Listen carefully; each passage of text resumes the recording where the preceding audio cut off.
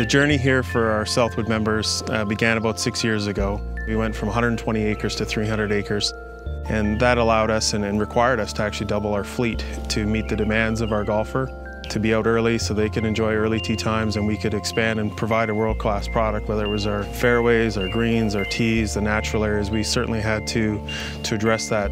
We're very fortunate at Southwood Golf and Country Club to be in the people entertainment business first and foremost, or the hospitality industry, and that's the core of what we do.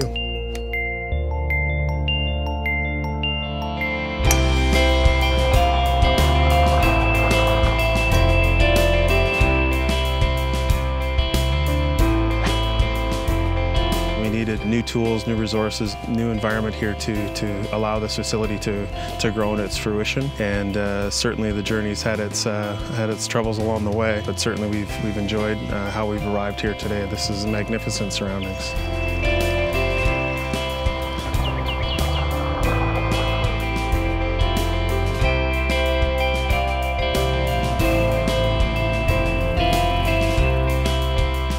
One of the things that set National Leasing apart from others was their in-depth knowledge of the golf industry as a whole. So we certainly leaned into Todd and those involved at National Leasing to ensure that we had the best environment to make the best decision.